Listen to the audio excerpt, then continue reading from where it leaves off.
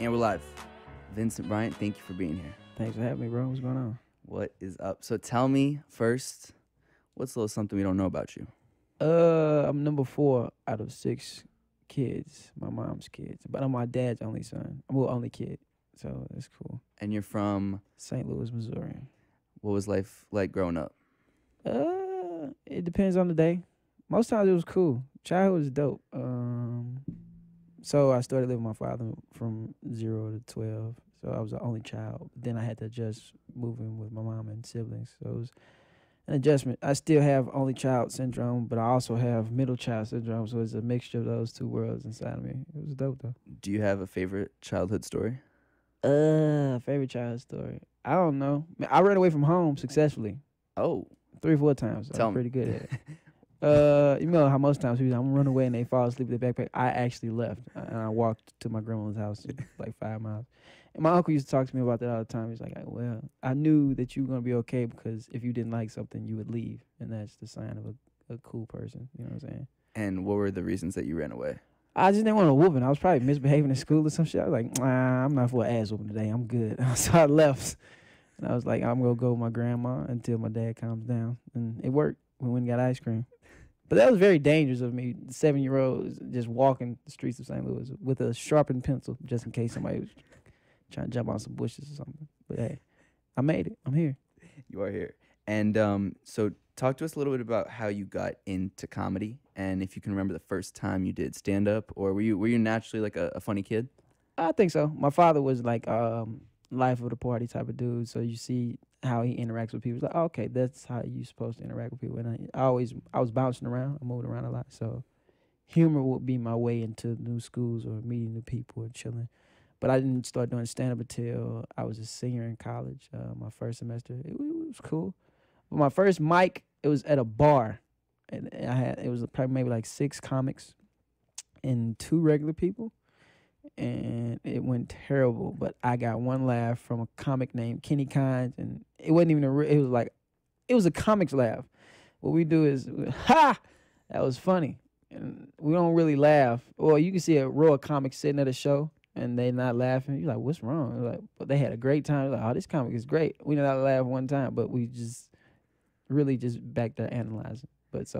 And I was hooked since then. I remember what I had on too. I had on a yellow hoodie, fatigue pants, and some Diamond Turfs, which are Deion Sanders cross trainers. I remember that, yeah. And you said, how old were you? At that time I was 24. Okay, so it's only 4 years ago. Yep. And so what did you do before? Oh, into before comedy? I was working in the mental health field before it was cool. Yeah. Oh. So now I was working with people that had developmental disabilities, people that were everybody's on the spectrum. So people that had severe autism, high behavior kinds, and while also going to school full time. So that's what I was doing. Okay, and then at what point did you tell yourself, I'm going to comedy full time? After I got a probation and from St. Louis, I couldn't leave. So once you're on probation, you can't leave state lines. So after I got off, which was the fall of 2015, I just packed my shit up. Was it the fall? Yeah, it was the fall of 2015, and I packed my shit up and I left, and I went to Chicago. So we were talking about it before we went live. So you went basically your whole life until you're 24. You're in St. Louis, and then you go to Chicago, and you call At 26. Okay. Yep. And then you call it kind of like your training. Yeah. ground. So, cause I was either gonna go to New York or Chicago first, and New York is cool, but I had never been on my own, outside of. So I was just like, all right, let me go here, let me develop my act a little bit more. And I could have went to New York and seeing how everything played out, and I would have been just as fine. But Chicago is great for stand-up because you can get up 3 or 4 times. You can fail there too, versus where you come to New York or L.A. and you showcasing. In New York you be showcasing more so for comics and getting their rite of passage. But in LA you're showcasing for the industry, and you don't want to be seen too early by either of them, because then you know how once people see you as one thing, it's just hard to break that mold. And what's your process with working on jokes? And will you tell us also a little bit like your worst bombing story thus far? Process is always changing. It's always evolving, always getting better. But most times I create some shit on the fly, or I pull it from conversation. I'm talking to somebody, and I'm like, oh, I like that line. Or I'll just overhear some stuff and then I'll think about it. Most times, some of my best stuff, I have to care about it. and not like deeply care, but it has to move me some type of way emotionally. It's like I gotta feel like it's really stupid, or I don't agree with it, or it's like, oh, I like that, or it's something has to move me about it to make me write about it. Um, Worst bombing story. Bombing. I bomb a lot, which is cool with me because if I'm not bombing, I'm not trying out new shit. I'm just relying on other stuff. So my worst bomb story probably in St. Louis. We had this brutal room every Sunday, and that's how often I was getting up. I was getting up like once a week in St. Louis. That's another reason I moved. It was a very brutal room. People smoking cigarettes, smoking weed. It wasn't really set up for stand up, especially for amateur comics. So starting out, but it was an audience, but they was tough, man. I had been going there for like 3 weeks, and I was just working on. I had like 5 to 6 minutes, maybe. Probably not even that. I probably had one good joke, and I was closing with it all the time. And I was just about to start with it, and she's like, "I don't want to hear that joke again." I was like, "Holy shit!" Like that's all I got. And she's like, "Well, get your ass off stage." I was like, "Okay," and I just listened. I was so green, I didn't know how to navigate her hollering at me. So yeah, that was probably the worst one. And how do you deal with hecklers generally now? Now I don't know. People don't bother me, so it doesn't happen too often. But I include them because I want people to be there. And most times people just want to be a part of the show. I read this somewhere and I learned from watching when people are talking to you. So you include them. And if they get belligerent, you just turn the crowd on them. So I don't have to do the work. Because most people, they pay up to $60 for the evening out. So it's just like, if one jackass is running, you just turn the whole mob of people on them instead of making me look like the bad guy. And how many times over the course of a set is it rehearsed, or you just kind of go off the top of your head? It just depends. If I'm being paid, I'm gonna do shit that works because I'm being paid, and I'll throw something in. If I'm getting bored, I'll throw something out, or I throw out a new line. Mike though, it's just me riffing. I'll probably write out or have people write something out, and I'll just try to go in on that and just figure it out. That's pretty fun too. You just have the audience members write some shit out for you. You're like, okay, I can think of something funny about this. And how comfortable do you feel, or even in the last, I mean, we started 24, so last like 3-4 years from the beginning to now, how has your comfort on stage developed? Do you get nervous ever? Hell yeah, I get nervous all the time. What's the feeling like before you get on stage? It depends. Like really big moments, it's just like, all right, lock in, figure it out, calm down. A funny story, when I first started, I was super, super, super nervous. Maybe my first real show, we were doing like, I don't know. This is funny because it's the urban side of the comedy, and then it's the mainstream. Well, not mainstream. It's the other side of the comedy. So before urban shows, we usually pray. So we pray for show. So we were in praying and holding hands, and I'm shaking uncontrollably. And everybody, and the people next to me just stand there looking at me like, "Hey, calm down, relax." And I was just really nervous. But now it's just like a butterflies. And then also it depends on if I'm on like the third show of the night, I'm not nervous at all. Now I'm just focusing on what I want to say. And I would be more frustrated if somebody interrupts me then because now I'm locked in versus the first show of the night because it's always the little jitters. It's like, okay, will these people like what I have to say? But my comfortability on stage has always been pretty much the same. I've always been comfortable. Even in the beginning, that's when people complimented more. Now, so it's the material versus how relaxed I am and how conversational I make. And who did you grow up kind of admiring, or do you see as like a role model in the comedy world? I used to love. I used to watch Steve Harvey, Jamie Foxx. I think I'm nothing alike. I'm not as talented as him. This dude is just amazing. But I watch a lot of Jamie Foxx. I watch a lot of Martin. And then around middle school, the Chappelle Show came out, and the goofiness of the show. I remember him having the puppet characters. And they was just like his version of Sesame Street. I just remember that sketch particularly. It was just like, oh, you can be silly and still be smart. So I was really intrigued by that. And then Aaron McGruder, who the creator of Boondocks, I used to really like enjoy that type of humor. So those kind of shaped and molded who I am. Have you met any of them? No, not yet. Probably soon enough though. It always happens. You bump across people. I've stood in the hallway with Dave, and I was like, "Oh shit, that's Dave." And I was just chilling though. He had to play it cool, even if you feel like on the inside, he's just like, "Ah, play it cool." I'm pretty sure he could felt that play it cool energy. I was like, I want to shake his hand, but nah, I'm cool too. And there's also you're now on, or it's coming out soon. Your episode, or I don't know what's the breakdown of it, of Kevin Hart's Oh new yeah, it show. already came out. It came out in June. Okay, it came out in June. Mm-hmm. So because there's the Comedy Central Mm-hmm. clip, like the big famous one, I think. Yeah. The one that with the cheating and Yeah, yeah, that yeah. one. So that's part of Heart in the City. Yeah, yeah, yeah. That's the one that came out in June. Mhm, Okay, cool. mhm. Just to make sure. So what was it like, kind of being on that, and then I've watched an interview with you, or there's Kevin Hart and Mhm. you around a table. What's it like being in the room with Kevin Hart and someone of that? Super professional. I'm pretty sure he had did like 10 other things that day, but he came in and like this. It felt like this was his first thing doing it. So it's like, oh shit, and you just tell like the stuff that he posts. Like he really works hard. Yeah. I like this motherfucker. He's at the top. It's like, damn, I need to wake up a little earlier, do something a little bit better. Because the energy that he was giving off, it was cool being on set. And set it up. So first we shot one part. This is the power of magic of tea. I hope I ain't spilling the beans too much. But so we shot the first part in June of 2017. 2017 or 2018? 18. We shot in June of 18, and then that was in June. And then that part with Kev and the little interview segment, that was shot in August. So, because I think he had a schedule conflict, he couldn't come to the cities to do individual like he was doing them at first. So we just all met there in the studios in August. And we got a free trip to LA out of it, so that shit was cool. And how did that whole production come about, or who reached out to who? Okay, so it was so they go to local cities showcasing talent. So it was like maybe 10 to 20 comedians from St. Louis vying for spots on there, and I just did what I had to do. I got it done. I kind of knew I was gonna get on though. I just felt I was like, yeah, I'm gonna get on TV from this.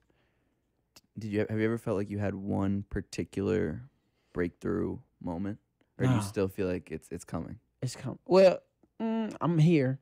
I'm people out there. So I did Montreal, which was in 18. All this was in a row. So that's kind of a milestone within the career. It's like, at the 3 to 4 year mark, I got here. Okay, now the industry knows who I am. I'm still looking for that. It's the next hump now. It's about booking something or selling something, proving that you can make money to your managers and your representation. So that's the hump I'm trying to get over now. Do you have particular goals in mind? Yeah. Like, So, I want to sell out the Fox Theater back in St. Louis. So whatever I have to do to get that done, I'm going to do that. And that's a 4,000 seater, I think. So I think I get it done. do you have a lot of friends back in St. Louis that have done comedy as well? A few. I gained friends through stand up. I got two in particular. Both of them just moved to New York recently. Stefan Hightower and Reggie Edwards. Reggie Edwards is a comedian / battle rapper. Very hilarious. If you see him battle rap, you're like, this dude is fucking hilarious. He's funny on stage as well. Stefan is very funny on stage. He's an actor, trained in theater and all that stuff. So those guys back home, Cameron Keys, Jason Jenkins, those two guys. I made friends in the community back home. And do you feel like you have a responsibility to represent St. Louis? Oh yeah, most definitely, because it is just a lineage of great comics. Said, Dick Gregory, Red Fox passed through there. I think Moms Maybe was born in St. Louis. Don't quote me on that, but it's one of her. So yeah, it's a responsibility because it's not that many of us out and about. So when we are, you just want to make sure that St. Louis is represented well. And how did your family feel when you started going into comedy and then, devoted full time to it?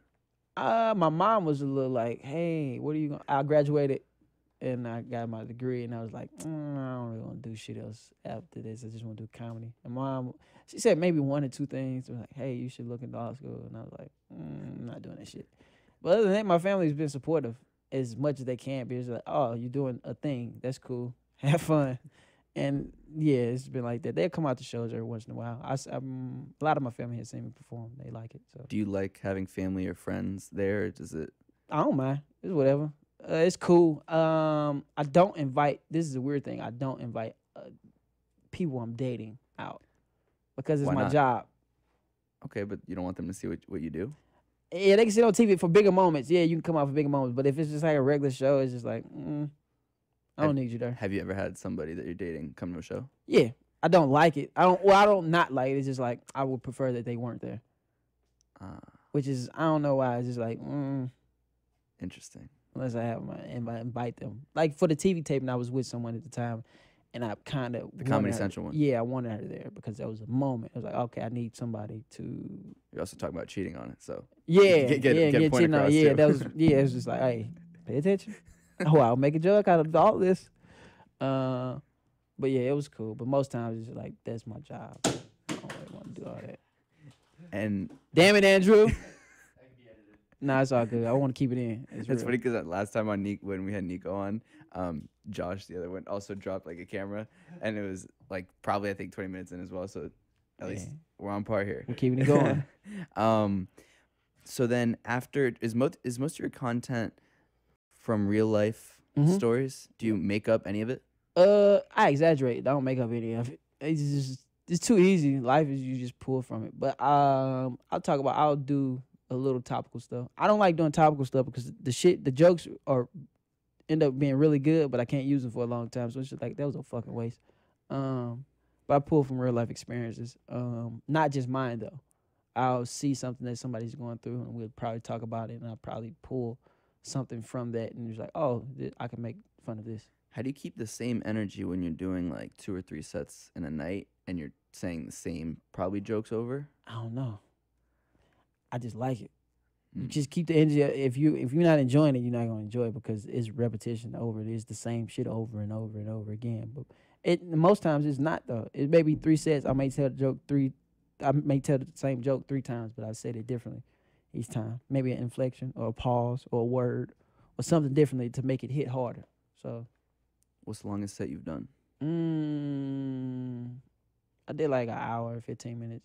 Probably 30, 45 minutes was funny, but I was talking. It was comfortable. I was sitting on stage, and people were interested. So it just kept going. Do you prefer to go on sober or not? I don't drink and smoke, so it's just like, really? Yeah. I think you should, though, because you don't do anything. I don't want anybody else doing anything drunk or high. I don't want you operating on me. I don't want you giving me maybe serving my food. You can be high serving my food. I don't mind it. It's just like you pay extra attention. But, nah, I don't drink or smoke, so. Why is that just a personal choice? Yeah, smoking is cool. I've been high before. It's like, oh, this is a feeling. This is cool. I don't have to do this anymore. And drinking, it just don't taste good. Shit is not. It's like, what is this? And you see the faces people make. It's like, why are you drinking? You don't have to. That's one. Do you have any rituals before you go on stage that you do? Nope. Probably most common, I take a shit before I go on stage. If I feel like I got a shit, I'm like, oh, this is gonna be a good show. And if I get a nap in before the show, I think it's going to be a really good show. So I'm just going to start implementing all those things. Maybe I'll develop a ritual. Exactly. And how many shows a week do you do usually? In LA?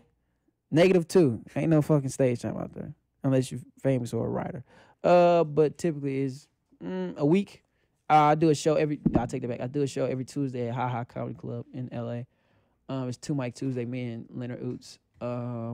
We perform there every Tuesday. And then I got a spot on Wednesday. So maybe 2 to 3 times. I say 2 to 3 times a week. And have you toured? In LA.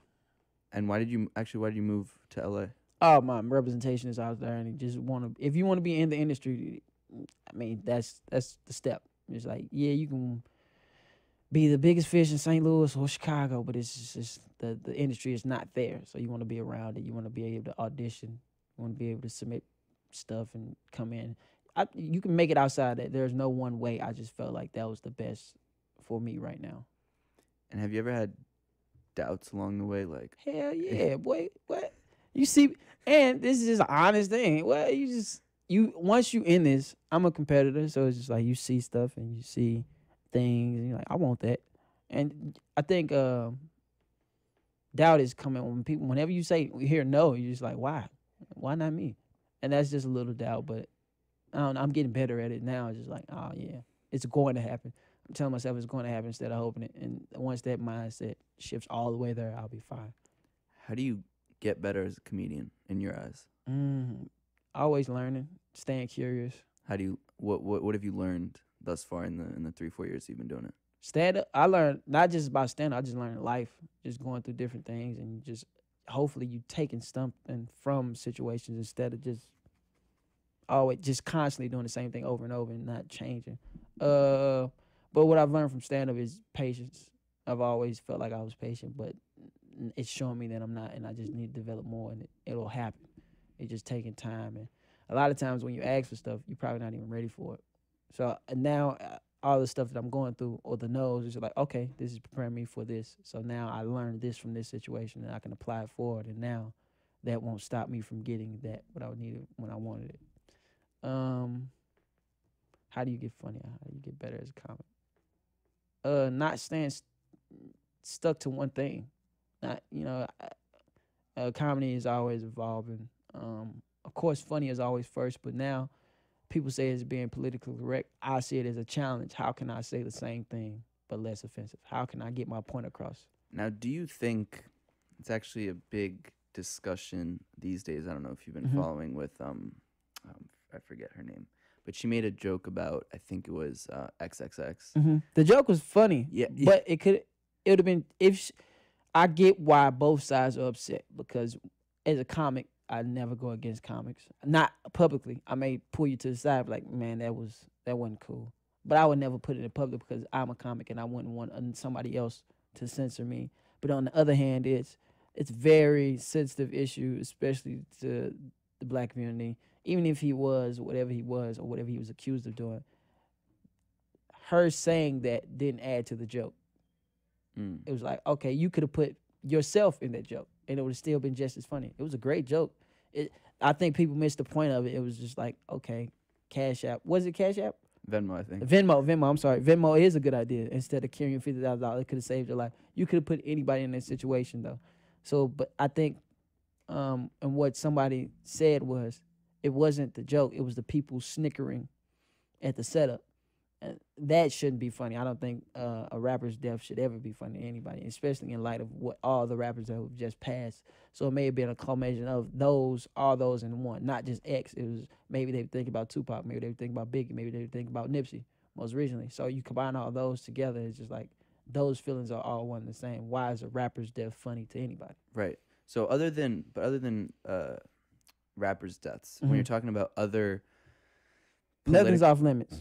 Okay. So for you, because there's I think in our culture today, the politically correct culture, I think comics are now coming together and telling the people coming out to their shows, and among comics, nothing's off limits. You could still say things that are messed up, but how do you find the fine line between saying something that's probably offensive on the surface, but still making it like, clear that you're not attacking a certain subgroup? You gotta walk up to the line and cross it.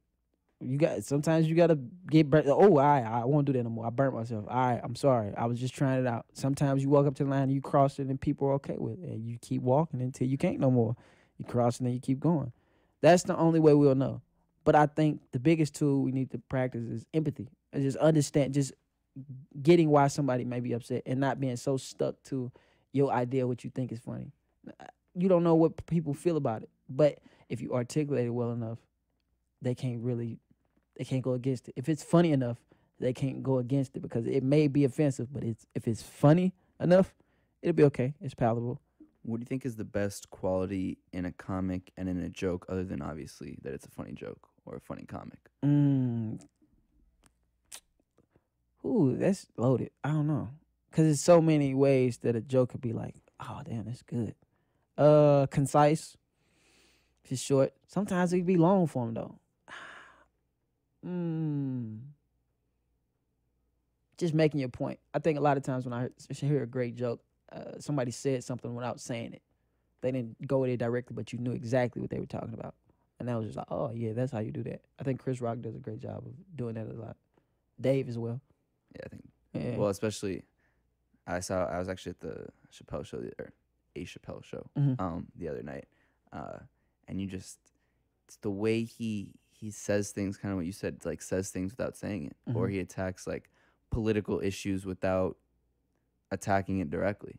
But I also wonder for you, how do you kind of, when you're dealing with a political issue and you're maybe in a certain place in this country because you tour all around, do you alter it based on the place that you are? Hell no.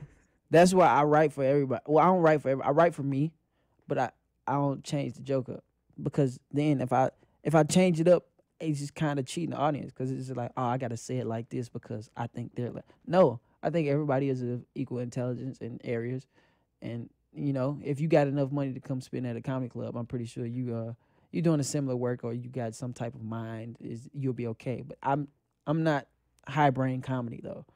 It's just I'll talk maybe about a concept that's highbrow, but it's just very like right here. It's in your face. It's not going to make you, oh, whoa, that was. I go for laughs instead of clapping. So it's just like I don't change it up. What's the difference between going for laughs and going for clapping? That's whack. You're a comedian. If you want to go for claps, go do something else. Just go for laughs. I always go for the funny. Funny first. And you figure out everything else. If you can make a point, that's sweet. That's awesome. That's wonderful. But if it's not funny, I don't care how how good that point is where's the funny? That's what we're trying to get to. Do you write down physically all your jokes, or how does that come about? I'd always change. I type them. I write them. Put them in my notes. I put them on back of napkins. Sometimes I just remember shit. Sometimes somebody will come up to me and say something like, "Oh, I forgot that joke. Let me go write it down." So it's all over. If you could just I don't know. It's probably just loose pieces of paper, receipts paper, just in my backpack, just stuck in there. It's probably a Rally's. Yeah, probably a Rally's receipt in there right now with some jokes on the back of it, or just maybe a keyword or something I was thinking about. I was in a strip club last night, and the girl, her titty gave me heartburn. It was very. I probably shouldn't have put a stripper titty in my mouth, but I couldn't help it. It was in my face, and I remember tasting it. I was like, "Ooh, this shit make my chest burn." It was just like a shot. I don't know. She wasn't lactating, so it was just, I don't know. Maybe somebody else's mouth was on it that day. Had some type of sauce or something. But her titty gave me heartburn. Is that going to be featuring on your... It's going to be somewhere. It's going to be somewhere. Strippers are great. Why are strippers great? I don't know. They're great people. They provide a service. I see what they do now. They dance. That's what it is. People need a break. Not just men. People. I've seen more women in strip clubs now, which is fun. Yeah. Why? Why do you think that is? I don't know. It's just embracing womanhood and not being so judgy anymore. It's like, oh, this is fun. I get it. I get the allure of a strip club. Why not? Interesting. And so could you talk about what it's like also working in Chicago specifically? Mm-hmm. Because I think there's a lot of the comedy scene there is very specific to Chicago. Mm-hmm. And as you said, it's kind of much different than New York or LA. Mm-hmm. If you're an up and rising comedian, why do you think Chicago is a good place to go? I mean, you said it's because they're honest. Would you say? Honest, and you can fail there. You can try shit out. That's how you figure out who you are. You just try shit out. How would you define yourself as a comic? What do you think your brand of comedy is like? Funny. That's the only thing I want to be associated. But what I've heard from other people, they say it's dark. I was like, well, if it's out there and it's life, and I'm talking about it, it's not dark. Tell the shit to stop happening. I don't want to talk about it, but I get it. Sometimes they say dark, sometimes it's intelligent, but a lot of people say it's funny. It's perspective based. I think that's easier for me to do because jokes are fun. I know how to write a good joke, but perspective is that's people. Once you have perspective, people want to know what you think about something. And I'll have people on Instagram in my DMs and something will come up and they're like, hey, what do you think about this? And I think that's more important because it's like, what I think is probably going to be funny, but they just want to hear the perspective side of it too. So it's pretty sweet. Is there a type of comedy that you would like to kind of try out or go into? I want to try musical comedy. That shit look fun. And it's a cheat code. Because it's a talent. Here's the thing. People don't see comedy or being funny as a talent. Because everybody thinks they're funny. And everybody is in their own right. So they don't really respect it. But if you pair it with an instrument in comedy, it's just like, oh, this isn't fun. But I don't know how to play no instruments. Except for the recorder. I feel like everybody knows how to play the recorder in America. Yeah. So I can use that one. Do you feel like in comedy, specifically, there's one or just a few ways to go about writing a joke and going through that process? Or do you feel like from the experiences of talking to other comedians, there's a wide variety? And could you talk about that kind of, if there is a wide variety of ways that you've heard other people that go about, writing their material or going over their material or I know you revising? just gotta do it. That's one common thing. I know there's a setup and a punchline for every joke. You just gotta find it. Some people hide it very well. The better you are, the more you hide it. Set up punch, set up punch. There's the basic. Have you watched David Tell? Yeah, I feel like he's joke writer. yeah. Just bow, bow, bow, bow, But his bow. punchlines are so subtle. Like he says them in the same tone too. Yeah, it's just very monotone, very Dave. I think Dave is like one of those Jedis. I haven't seen a full complete body of work, but I enjoy his work. His material. But I would like to see him talk about one thing for like 10 minutes and just see what he can crank out. But he just bounces around so much. His mind is crazy. Who do I like? I like Dave. He could probably talk about the same thing for 15 minutes. I enjoy watching. I like Dimitri Martin. Good joke writer. Very, very, and he's a musical comedian. Who else? I think Do you know how they go about writing their jokes and if it's No. different? I think Dimitri probably writes his out. Dave, I know he carries a big ass notebook and he writes it out. And David too, I'm pretty sure he writes his shit out too. So cause you see them on stage sometimes and they have paper. A lot of the newer comics, we have our phones where we look at our phone, but they have actual paper. So like, oh yeah, they wrote that out, or they just wrote out lines of it and they just like tap into it. Do you rewatch all of your sets? No, I listen to them though. I listen to certain ones, the bad ones especially. Like, all right, this joke works everywhere else. Why didn't it work here? Maybe they just weren't feeling me tonight, or maybe I just didn't tell it the right way. What are usually reasons that, other than potentially the crowd, that a joke can hit really well in one city, maybe not in another?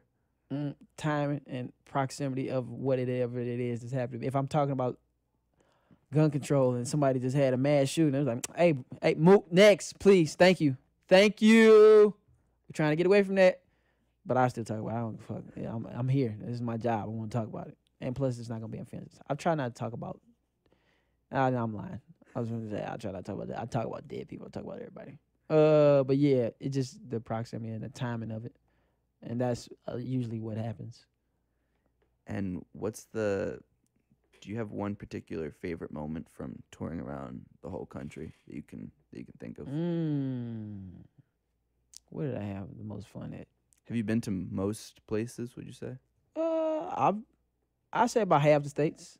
There's some states I don't even want to go to, like South Dakota. I don't give a fuck who up there. I'm not. Well, yeah, I had to pay me. You ain't got to pay me a lot, just enough. But I was like, this only a day, please. I've been to most places. I do want to do comedy in Seattle. I don't know why. It just seems like it's fun. It just seems like a comedy scene. One particular moment that I had a great time. It's always the after show shit. It's the whoever you on a road with and you go hang out with. Like I travel a lot with Leonard Oots, funny dude from Chesapeake, Virginia. Hilarious, probably one of the funniest human beings. And I swear to God, and we can sit there and laugh for hours about Vegas. That's where we're at. We had a great time in Vegas. We had he flew a young lady out, and it didn't go well. And we just talked about that shit all week. And we stayed up probably like 6 o'clock in the morning just joking, laughing. Why didn't it work out? I don't know, shit. That's between them two. Shit just ain't work out. Wasn't sweet for him. So he wasn't mad about it. It was just funny. Is that where do you also try out some jokes with Hell friends? yeah. People you trust, though. People who get your humor. You're like, hey, bro, what you think about this? All right, what about this line? And most times we be like, man, that shit whack, bro. And sometimes we're like, ooh, can I have it? I gave you, like, can we have that? So we just swap it out. And yeah, that's who you try. That's who's hears it first. Or you can try in a conversation. Like if I wanted to bring up a joke, like the stripper titty, I was like, I brought it up. Okay, it got a little laugh. All right, that's funny somewhere. I'm going to try it out. Let me put it in my act somewhere. So yeah. How do you kind of, once you have an idea, or like with the stripper joke, how do you kind of like mold it into then finding that punchline? That right there, and I'll just talk about, maybe I'll just throw that out there. Maybe I'll just say that line and it's funny enough and I just start going. Because I feel like every man has almost put a titty in his mouth in a strip club. You wanted to. You just didn't do it. You was scared. Now you should be scared because it might get you heartburn.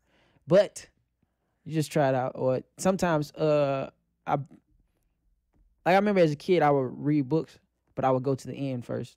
And I wanted to know what happened. Like, okay, cool. and now I can read the rest of the book, and I feel perfectly Wait, fine. really? So you could read the end of the book and then, but doesn't it? So I what's the point don't of- care. I don't care. And I'll just read. I'm like, okay, I know what's gonna happen, but I'm still. It's just like watching the movie over. You know what's gonna happen. You still enjoy. I enjoy Castaway Yeah, but every don't- time. Don't you like the build-up of the movie to the no? Don't matter. But would you still read the full book if you already knew the end? Yes, I read them all. Read them all, just like that. A lot of the books I'm reading now, though, it don't matter where I read because it's a lot of self-help and shit like that. So it's like you can open up any chapter and just like, oh, okay, yeah. But growing up fiction, I didn't care. I would just read it. But now, going back to joke writing, I can start with a punchline and then build around it. Like the stripper joke about the titty, bam, I could go build from there to there, and then boom, that could be the end all, or the end. That's the punchline, and I build backwards. I think a lot of times that's what happens though. You hear something and you got to bring the context to it, and then you can build around it. We're gonna take a quick break. Cool. Because we got to talk about Manscaped. Support for Where's This Going comes from Manscaped, who is #1 in men's below-the-belt grooming. Vincent? How much do you pay for that shit? Like, that's when do we get a discount if you promo on it? Yes, you do. All right, You want 20% off? 20% off. Yeah, Yeah. I'll use it. 20% off You to haven't- shave my balls. Do you have any manscaping stories for us? Nah, bro, I'm Manscaped. I don't. How You do know what? I used scissors last time, which is probably not a good idea. But hey, ain't nobody gonna see that hair. And if you judge me off my pubic hair, it's just like, hey, man, you down there for the wrong shit. Don't body shame me because I choose hair to have hair on my private. Pubic hair is useful. I think everything on your body is useful. It's to protect you. So you shouldn't be walking around wanting to be young in that area anyway. It's weird. Well, lucky for you, Manscaped offers, so you don't have to use scissors. They offer precision engineered tools for all of your family jewels. So they in a lab making tools, like, nah, these are gonna be cutting. But this is strictly for. I think that what happened is they was designing something else and didn't work out, and they was like, you know what, this could be used on the male genitalia. There it is. That's why Manscaped has redesigned the electric trimmer. Their Lawnmower 2.0 lawnmower has proprietary skin-safe technology, so this trimmer won't nick or snag your nuts. Yeah. Manscaping accidents are finally a thing of the past. And I don't know what your thoughts on this, but please don't use the same trimmer on your face that you're using on I would your hope not. balls. That's disgusting. And if I don't know, I can't judge you. If you're into that kind of shit, do your thing, man. But I'm not doing it. They also have the Crop Preserver. If you're wondering what that is, it's an anti-chafing ball deodorant and moisturizer. I don't think that's cool, bro. I think we should we mess with our bodies too much. We just fucking it up. Ball what? No. Who is sniffing balls? Who is your ball? Put some hot water and then they balls should smell like nothing. They shouldn't have a fragrance. Maybe I don't know. Maybe they should be a little musky. Who knows? Maybe some girls. I've been with girls who like gamey nuts. Really? They like it. They like to smell what men smell like. I don't want to do them the disservice. You already put deodorant on your armpits. This is sometimes natural deodorant.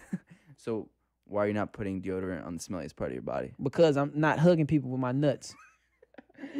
That's a good point. I didn't think about that.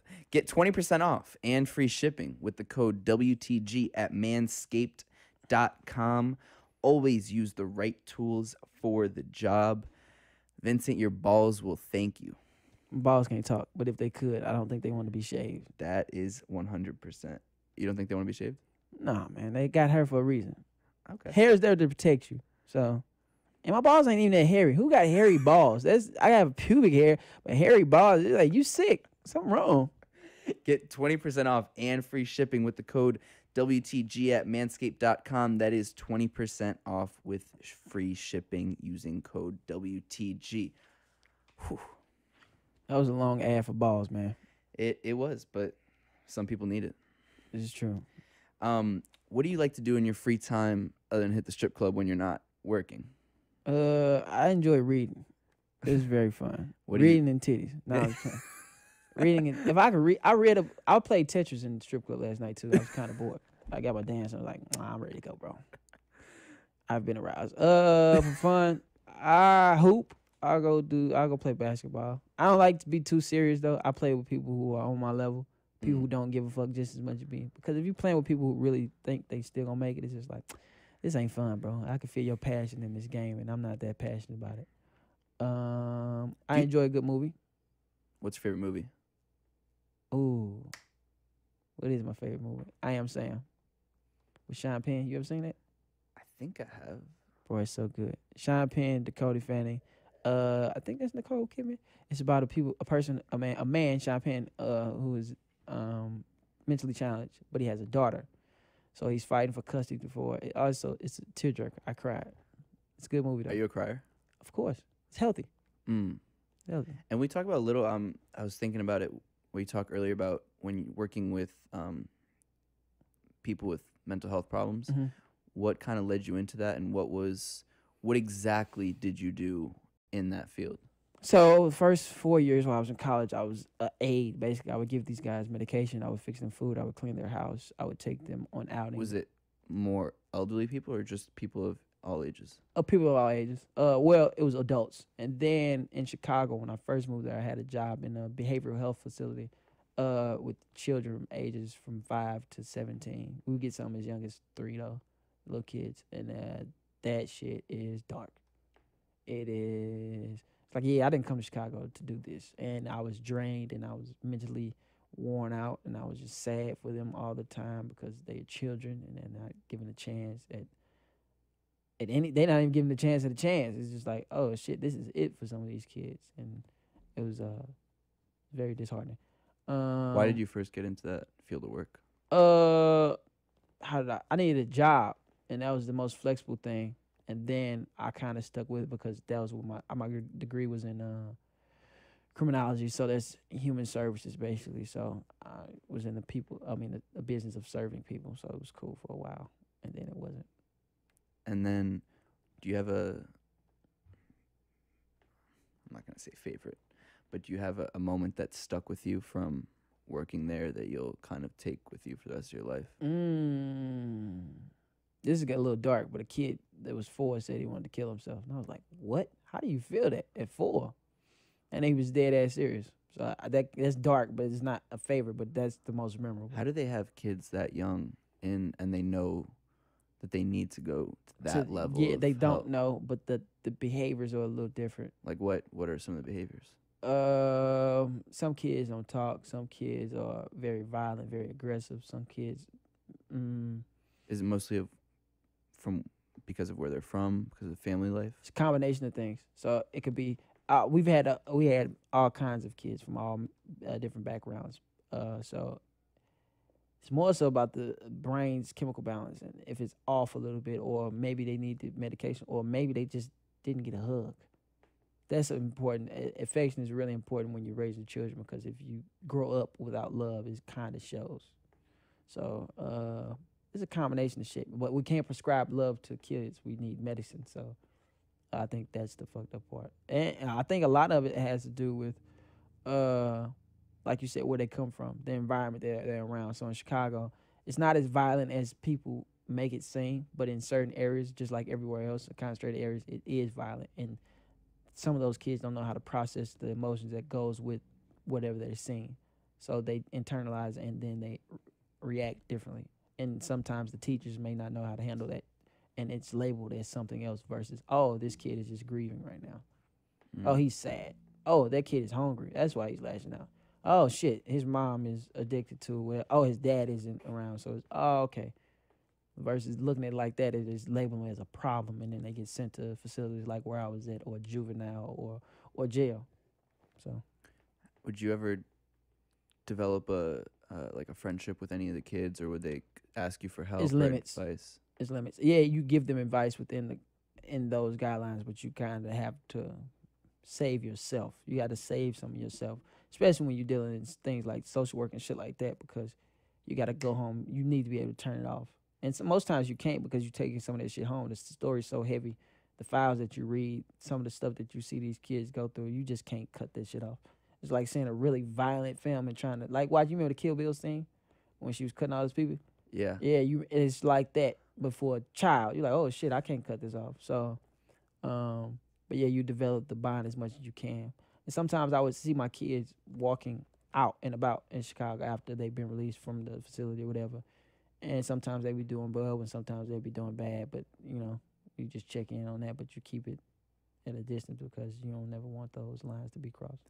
What would you say is the state of mental health in America and how it's being kind of addressed from like a, social worker or governmental standpoint? From our standpoint, it is awesome because now people are recognizing it as such. But on the other hand, I think people are I said people are wearing anxiety like it's an accessory now. It's like, oh, I have anxiety. It's like Gucci for them. It's like, nigga, that's not cool. That's because you're in the way of people who really are. But you can't say that because you can never see somebody. But you can see, it's like, oh, this is your excuse. It's almost like when people blame shitty behavior on, oh, I'm an Aquarius. Motherfucker, that ain't got nothing to do with you being a bad person. When you were born, when your parents decided when to have sex, decided how you were going to act as a person, it's terrible. It's beautiful. It's a catch-22 always when shit like this happens because now it's finally being recognized, but it's also people are attaching shitty behaviors. They're like, no, you don't have anxiety. You just don't know how to talk to people. You don't, but you can't actually say that because people get offended. You're like, you don't know what I've been through. It's like, kind of do. I know you, but I. And how do you keep your mental health in check with that, like the background that you have? Oh man, I don't. I'm insane. I go in front of people and talk about my life. I'm insane. That's how. Maybe comedy. I communicate very well. I talk to people. I let people know how things make me feel. So I just don't go away from a situation. If it made me feel bad, I'm going to let the person know it made me feel bad. Because if you take it away and they don't know, they going to go about their day. But you're going to sit there and own it. But I always feel better when I express myself. And I don't always angrily. I just pull them to the side. Like, hey, man, that made me feel like this. Is comedy a form of therapy for you? Kind of, sort of, when it's going well. But when you bombing, ooh, you remember everything somebody said to you that was bad. No, I'm kidding. Yeah, it can be. It's very therapeutic to make other people's laugh. And it's very egotistical, too. It's just like, I got some thoughts in my head that'll make you laugh, and I'm going to prove it. Do you feel like you can do you feel more powerful because you can? Of course. I am a Jedi. I am a mind bender. I am a perspective changer. Of course I feel like that. But the rest of the world don't be knowing that. You operate that and they be like, I wish you would have seen me on stage. You would treat me differently. But, yeah, I feel like it's a special power. You got to use it the right way, though. What do you think you'd be doing right now if you weren't doing comedy? I probably have like a 2-family flat. I was interested in real estate and shit like that back home. I was just going to get some property. And real estate is one of those things to where you can have things and you can acquire money and you can still move around freely versus where working a job is like you're stuck in one place. But if I got a property, I can just, collect my money and dip out and bounce out, move around. You would get property back in St. Louis? Hell yeah. And the Tower Grove area where I grew up across the street from the park is very nice. I love the South Side. It's very artsy. I'd probably maybe get like a 4-family flat, live in one of the rooms. Live in one of the places and rent out the other 3 and have a source of income like that. Do you go back often? No. I'm trying to... last time I was back home, when was it? I want to say Christmas. I haven't been back since then. I'm going back to do a gig, and I'm going to stay down in like 2-3 days. I need to go see my mom and things like that. And for you, what do you kind of see? Where do you see Vincent Bryant in 10 years? Selling out theaters across the nation. Oh yeah, that's where I see myself. Hopefully by then I would have sold some shows and started. Well, not even started. I would like a guest star. Guest starring is cool. You come in, you do your part. People like, hey, I like this character, and then they come to the comedy club, and it's just a touring comedian, and making at least 6 figures on the road. That'd be great for me. And is there somebody that, if you could pick one person to open for them, who would it be? Right now? Right now. Who audience do I like the most? I would pick somebody opposite of me, just to make me a better comic. So maybe like Amy Schumer or something like that. I would pick as an older white woman. Nah, I said older. She'll feel bad if I said older. I don't care. An older white woman, that demographic. Have you met her? No, I haven't met Amy. She seems cool though. She seems alright. She funny. She a comic. We all the same. Do you get competitive amongst Hell comics? yeah. Really? Yeah, but some comics don't like it. It's like, man, you should just really compete with. Nope. I want to be the best one on this show. I want people to come and tell me you was the best. But nah, I get competitive. It's just a natural thing for me to be competitive because we could talk about the same shit, but I got a better take on it. All right, cool. That just makes me enhance my game. I think that's what competition makes me better. So that's why I applied to comedy too. Where's this competition in your life stem from originally, you think? Were you always competitive? Hell yeah. I don't. And when I was gonna say sports, but it's not from sports. I don't give a fuck if it was a game of Connect Four. I want to win, and I'm going to play until I win, until I figure it out. And I would be in tears if I'm losing. I'm a sore loser. I don't know why people. I'm not like disrespectful. It's just like I don't like losing. It's a feeling inside me. It's just I feel it. So I don't know. That's where it comes from. Do you think more about your? For me personally, like I don't really think about the wins. It's only about the losses. Because I feel like it's when you win, it's normal that you won. Yeah, I'm supposed to. You're supposed to. Mm-hmm. But then how do you handle losses or rejections? Rejections are different. It's just like do you feel like losses and rejections are different? Yeah, because I see how they could be same, but for me, it just depends. Like if somebody told me no, it's like that's not a loss. It's their loss, kind of. So no, I'm just kidding. No, but rejection is like, you can learn from it. Why? I always try to see why they would have said it. And if I can't, that's when it bothers me, when I don't understand why. But if I present you a show idea, it's like, this is something similar. That's rejection, but it's like, that I know why. But if you just saying no to say no because it's like, that's a good idea, why not? That's when it would bother me, maybe a little bit. Losses, how do I deal with losses? Rematch. Run it back. Can we play again? But sometimes what's an example of a loss in the comedic world? What's an example of a bombing on TV? Because that's what you're always preparing for. Because TV lasts forever. A set is only that during that time. But if I would have bombed on Heart of the City, that would have been forever. That's on film. That's on scratch. So that's a loss, I think. How nervous were you when you went on before you went on? I wasn't. Really? That was the weird part. I was like, oh yeah, finna shine. I think partially because I seen 2 other comics go before me. I was like, oh yeah, they ain't nothing like me. Not a bad thing. It's just different, and I'm just gonna give them a different take on it and different flavor. And I just knew the room was hot. I was just ready. How do you find that confidence in yourself do you ever think about it, kind of take a step back, and you're like, I'm about to go in front of hundreds or maybe 1,000 people, and every single one of their eyes is gonna be on me. Does that ever creep you out? No, I don't mind it. It's because because the crowd is one thing. It's a crowd. It's just one. So I'm just talking to one crowd, not people individually. Sometimes I'll go into the crowd. I'll make connections with people and I'll talk to them. But that's on purpose. I'll going back and forth, but I know everybody's listening because that's the best conversation sometimes when you eavesdropping on somebody else's shit. So I make it feel like the rest of the audience is eavesdropping on our conversation, but it's really for everybody. And how many would you say that you think of about your jokes and about comedy and how to get better all day? Is it constantly on your mind? Oh man, it don't stop. It's not supposed to, because your eyes are always supposed to be on. You're supposed to recognize. That's how you always generate new material. And I'm starting to talk to people more. I'm making a conscious effort just to learn more about people. And I notice I'm funny in conversation, so if I'm talking to people, I can just pull some shit out of that.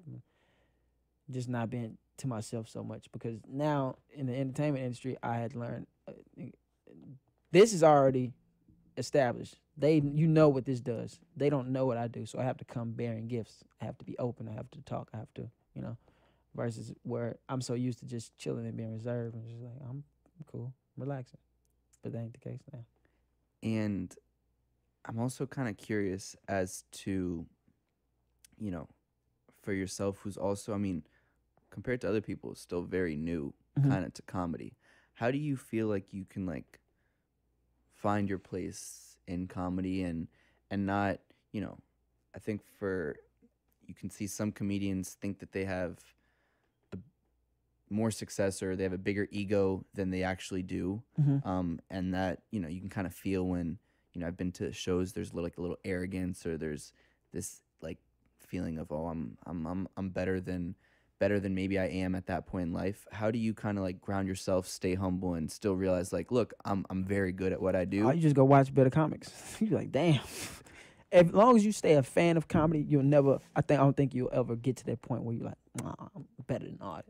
Because it's always something new. It's always something fresh. It's always an original joke. Even a brand new open micer can come with a joke that's so original. You be like, God damn! If you can get 10 more of those, you're gonna be better than everybody out there. Because that take is so fresh, and I learned from that. So it's just like I'm always improving. What's the best piece of advice you've ever received?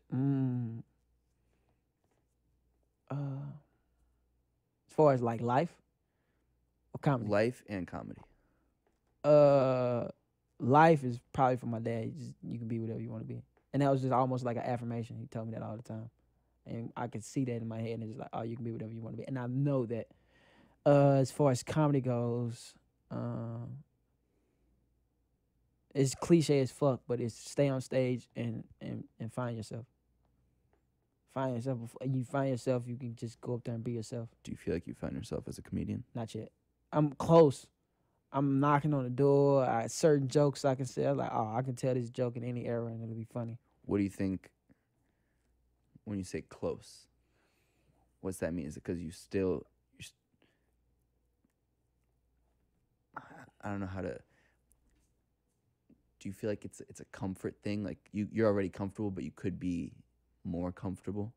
Yeah, I could be way more comfortable. I can be more relaxed. I can just go up there. Once you can go up there and just talk. If you ever watched the Jay-Z interview? With period. Yeah. You can just listen to him. It's almost like he talking in rhyme. It comes back around. He's like, oh shit, that's no. And then I'll watch a Chris Rock interview. I'll watch a Dave Chappelle interview. They talk and joke. Once you get to that point, and it's like, oh shit, I don't even recognize what I'm doing. I get every once in a while if I'm on, it's just coming out like bah bah bah. I can be funny when I can just land a punchline when I can just set it up. Are you ever thinking about jokes before, like, what's going on through your head while you're on stage? Because I always, when I'm watching comedy, I'm like, wow, like they're, usually most people are just nonstop, and you wonder, like, are they thinking about this like 2 or 3 jokes before? Is this all planned out? Is it they're just so locked in that they just know what to do or say? If I'm bored, I'm probably thinking about what I'm eating after the show. I know the joke working. I'm like, all right, I got time. Oh, damn, I'm hungry. I know my fucking food getting cold in the green room. And then they settle down and it's back. But if you on and you engage and the audience is fun, you in and out, you weaving. It's just like, you ever see a fast break? It's like that, a great window. That's constantly it's just firing.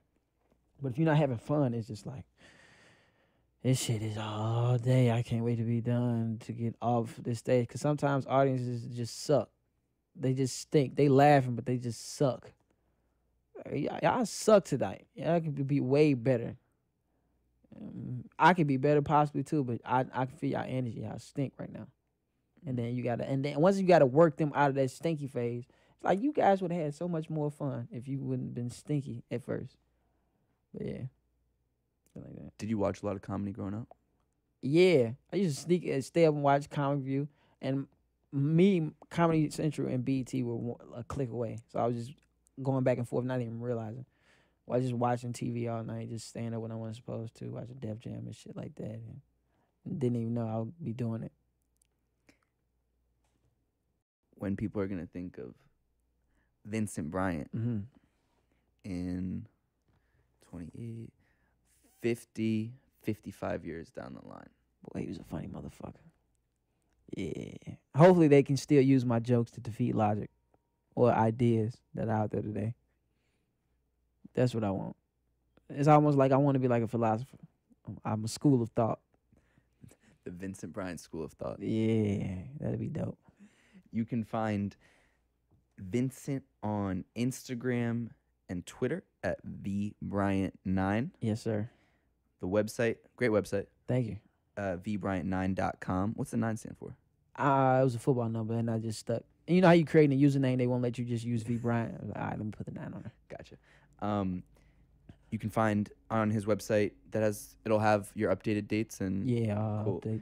He has a podcast as well. Yep. Consistently Inconsistent. Yeah, that's my life, man. Check it out on Apple's podcast app. And yep. most platforms? Yeah, and SoundCloud for sure. Yeah. Perfect. Vincent, thank you so much for taking I the time appreciate today.